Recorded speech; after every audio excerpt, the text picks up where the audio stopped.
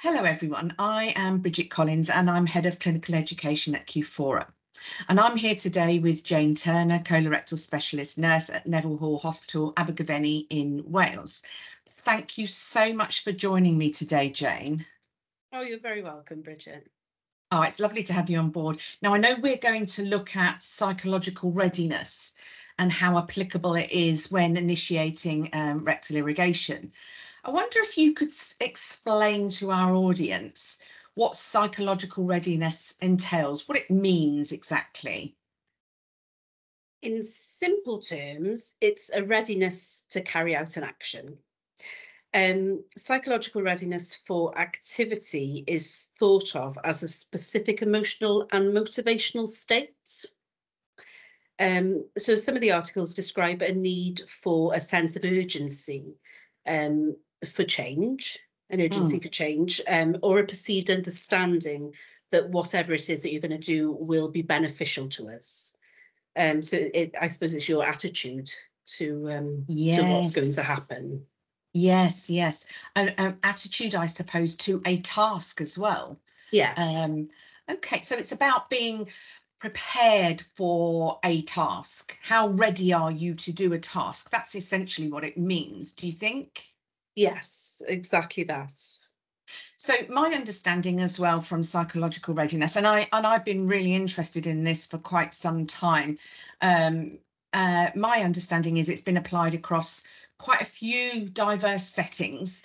So, for example, in the sports world, so an athlete that may have an injury may feel physically ready to go back into those sports, but psychologically they may not be ready. So they can be tested with a psychological readiness scale to see how ready they are to go back into that sport. Have I got that right? Yes, it's interesting, isn't it? It is really interesting. And so if that's how it tends to work, what are your thoughts on introducing it into the realm of rectal irrigation? We often get, I often get frustrated that I know I've got something for the patient that is going to be great for them, and they're reluctant, to start it. A little bit like, they're ready to go back on the rugby pitch, but psychologically they're not quite ready to get there. Yes.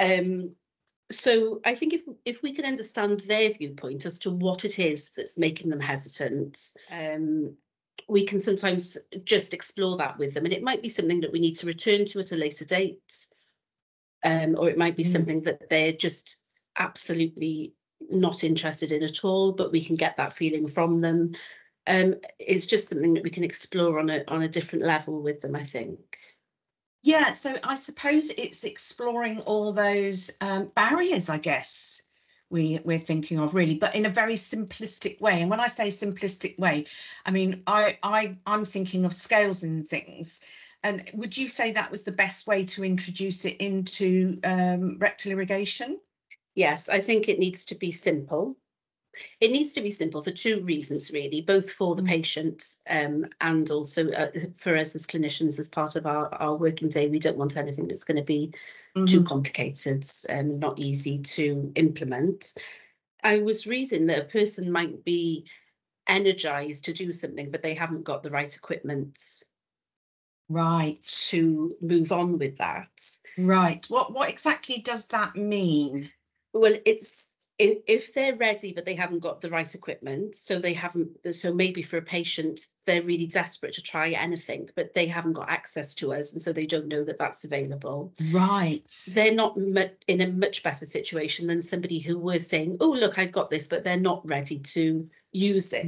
Right. So it's trying to marry those two things up to get them at the right time. Okay, well, that makes perfect sense. So if you were to introduce something like a scale within rectal irrigation, what does that look like exactly? I think it needs to be the right questions. And it could just be, like I was saying before, sort of slowly and gently. It's going to start to help start that conversation about the next step for the treatment. It can help the patient to understand what they're feeling about their condition and what the treatment might entail for them. And the scale can just bridge that gap between maybe almost being ready and getting onto the irrigation system. Yeah. It might be something very small that needs to be addressed with them, or in the case of a lady that I was using the scale with, it was really that she didn't understand what it was, and she really just needed to see it. Ah, okay. So that's a great way of using it as well, isn't it? It's interesting that you say that, because when we went to Bladder and Bowel UK back in September in Coventry, we did like a bit of a sofa type chat where we talked about psychological readiness, and I think it was Jess Kidd Coots was then saying she'd prefer it to be not to be numbers, but to prefer it to be words. So say, for example, are you ready to use rectal irrigation? It could be at one end of the scale completely not ready at all, or the other end of the scale completely ready. And she said that was more beneficial because patients can really explain things better with words rather than numbers. What's your thought on that? I think that that's absolutely right. And also, if they say, oh, I'm not ready at all, you can then say, why, what makes you feel that way, you know, and you can explore it a bit better than if they just say 1 or 5. It brings a little bit more understanding to it. Yes, I agree. I think I do like that. I must admit, I did think the numbers were going to be used to start with, but now that we've had all these conversations, it seems like words is the best way forward with that. So I think you've just said that you've used it in clinical practice, which is really great, because I know we're testing it in clinical practice with a few hospitals just to see how it works. And you said your lady wasn't ready at all to use it, but it was pretty obvious why. What were your words when you actually spoke to her about it? What words did you use, and what was your conversation like with that patient? So the lady was very reluctant and kept saying, oh no, I don't like the sound of it. I don't think that I'll be able to do that. It doesn't sound very nice. And so we looked at the scale, and she was scoring sort of slightly ready to try something, to get something done, but she wasn't too. She was sort of very unsure about using the irrigation. So I said, why don't I show it to you, and we'll see how you feel once you've seen it. All right. So I got it out, showed it to her, and then she was putting it together and everything. She said, do you know, it's not as bad as I thought it was going to be. So she did sign up for it. So it sounded like just that little bit of information of showing her what it was, how it works. There was a fear factor there, wasn't there, for her, really? So she was saying she was slightly ready. So she was hoping to have a go, but wasn't quite sure. After you'd shown her how it worked and everything, where do you think she would have sat on the scale then? She was very ready. She was very ready. Yeah. Signed her up for it, and she seems happy with it. Oh, that's really good. That's really good. So, I mean, it sounded like it worked really well for you at that particular time. And I think I really do have this good feeling that this would be good to introduce into clinical practice. When would you introduce it into clinical practice? Is it very early on in the bowel assessment, or when would you introduce it? I think it's interesting, isn't it? Because just because somebody perhaps isn't ready at that moment to have an irrigation system, it doesn't mean the conversation can't be started. Yes.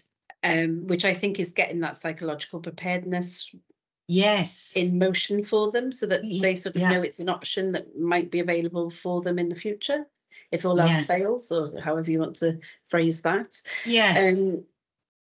I think by allowing them that time then, isn't it? So yeah, maybe at the beginning. At the beginning of a bowel assessment or the rectal irrigation assessment?